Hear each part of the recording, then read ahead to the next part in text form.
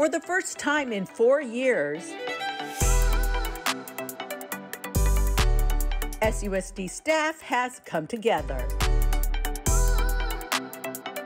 We're going to talk about joy, trust, and belief, because that is what I believe that we need. It's the 2023-24 staff kickoff. As we think about it, trust, as I said, trust in ourselves, trust in each other, and also trust in the system. We're going to build it one interaction, one decision, one day at a time. The Stockton Arena was filled with nearly 4,000 SUSD employees, all gearing up for students.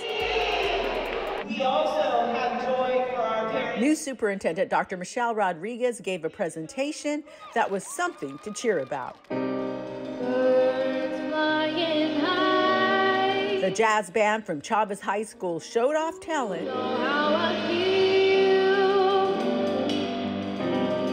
Sun in the sky. You know how I feel.